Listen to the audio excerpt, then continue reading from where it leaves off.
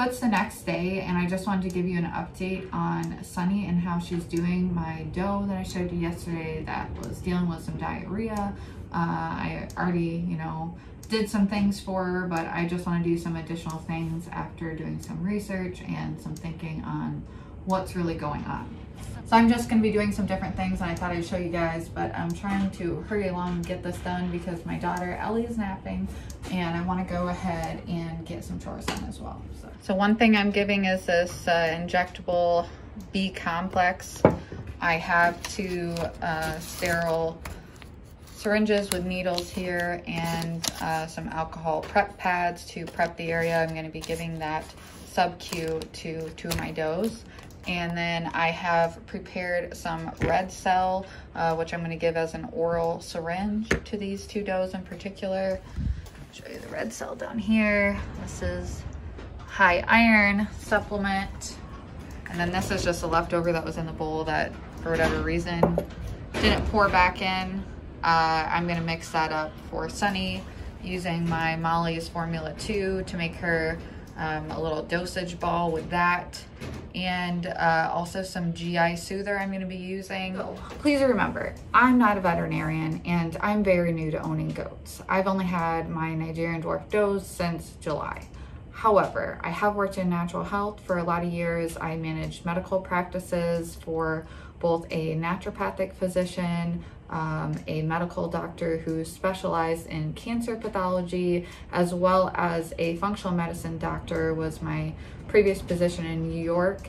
My husband was in the military, so we lived in Washington and New York, and previously in Michigan. Now we're back in Michigan.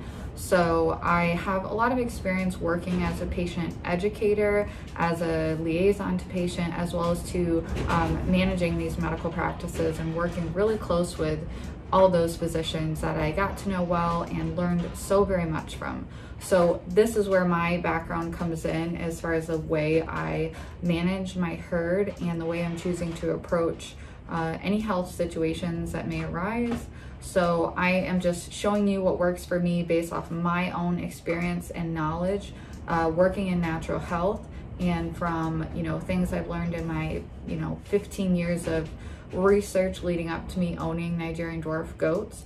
And this is just what I'm doing. So please consult a vet, talk to goat mentors near you. You're welcome to ask me questions about what I do and why I do it, but just bear in mind that I am not telling anyone to do something different with their herd. I'm not claiming any of these things work or don't work. I'm just doing what I'm doing for my herd, and you should do what's best for your herd also. So I found that these baby spoons actually work awesome because they're so long for mixing things up. And I also have this little cutesy little spoon that I'm going to be using as well. Now I'm mixing this up for Sunny here, and I've got different colored tops on these containers to help me remember. So Sunny is getting a few scoops of this artemisian, which is a sweet wormwood.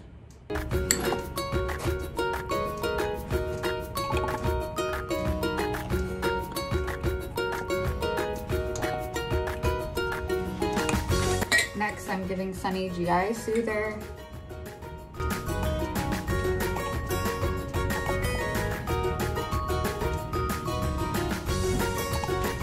And a little GI soother for Heidi.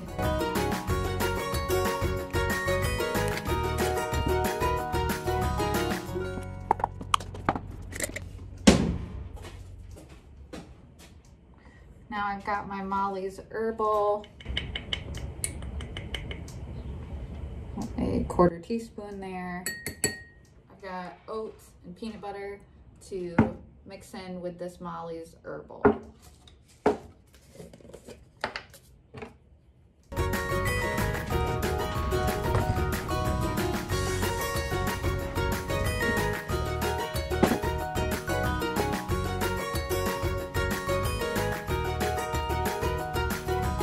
Mix it around. Now I've got something that is textured enough I can hand to her as a treat.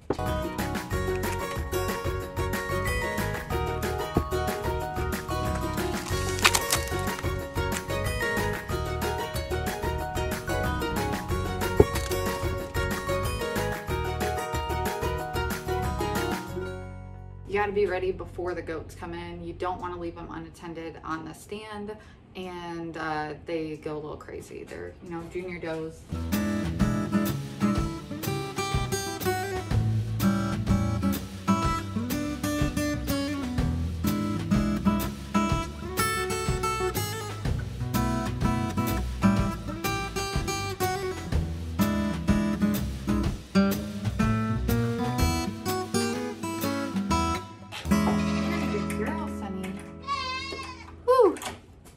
Actually went pretty well. So they have been trained a little bit, and this is not her first time on the stand. It's been quite a few times, so you can see she's working on that food. All right, I've got my sterile pad and my injection. I'm gonna do this here on the shoulder. Well, I'm not gonna show you guys how that went because it was a little horrendous. She didn't kick or scream or anything, but you know, I'm a newbie. I've got some yellow fingers from the B12. She's got a little bit of yellow on her coat, but I think it went well. I just, you know, again, this is my first time ever. Don't learn from me, learn from someone who knows what they're doing. I'm just sharing the experience with you, and I'm sure it will go better in the future. You know, practice. All things in life are practice, and goats are a skill. So now I've got her little treat I made for her here. Sunny, Sunny, look. Sun. Sunny, what's this? Ooh, yummy. And she gobbled that up pretty quick. And now I've got a red cell for her. She's not sure about that, huh? What do you think, son? All right, so this is gonna be a more forceful one. Here, son. Hey, you're okay, girl. So with goats, you gotta be rough because they're super strong. And now I'm gonna give her this syringe with the GI Soother and the Artemisian.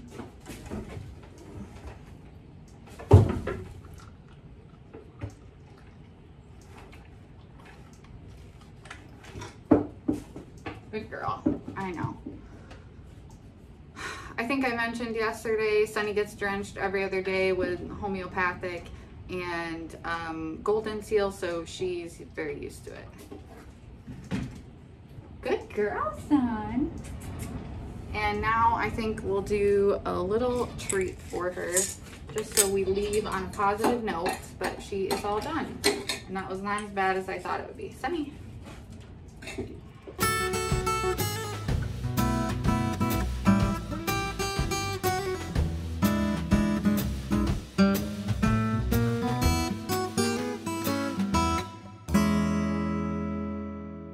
Let me let you in on a little secret if you're new to goats. Patience is key. You have got to be more stubborn than they are. All right, I've got Ivy's red cell here.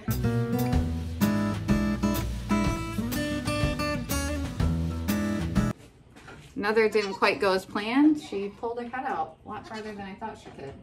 So now she's got it all over her face.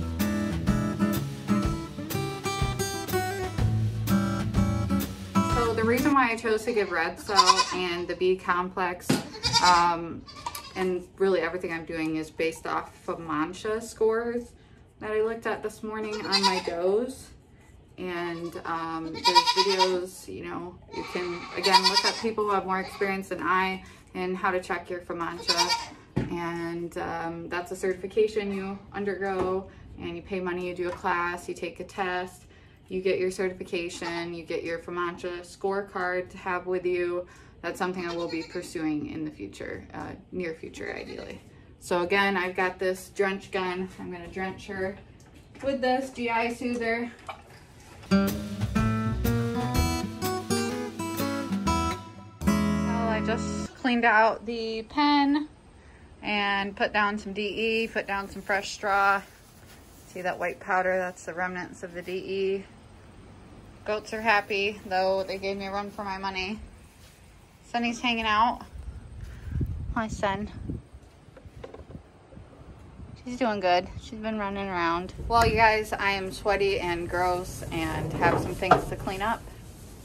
Finkel's not actually a great helper. Hey, bye, Fink.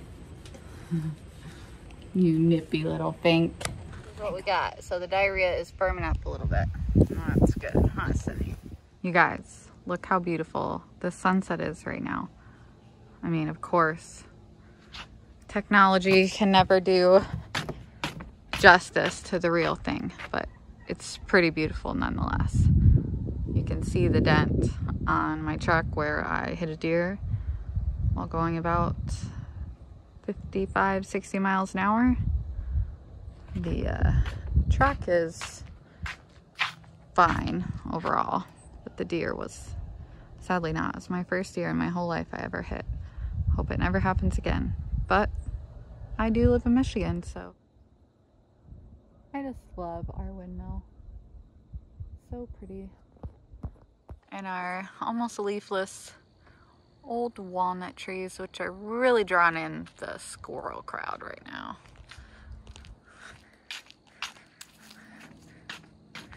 Got my dead mint plants here. Aww. But the parsley and the oregano and the rosemary is still kind of jamming. You can see lots of weeds, of course, but here's more oregano. Just holding on. And these are all pumpkins from my garden this year, which is so cool. First time ever growing pumpkins. These are the little Casperita mini white pumpkins. Then we have the sugar pie pumpkins. The Jarradale, I believe that's how you pronounce it. Which is pretty. I wish they would have got bigger. And then this is the Winter Luxury, which is also pie pumpkin. And I mentioned in another video that for some reason they all like got these weird little hole thingies in them, but oh yeah, this one's, see? Does anyone know why that is? Has anyone grown this variety before? It was only this variety that it happened to. The other ones are much worse, so. Cute, cute, cute. I love my little homegrown pumpkin. Thanks again for watching this video. Heidi, get out of that wheelbarrow right now, you naughty little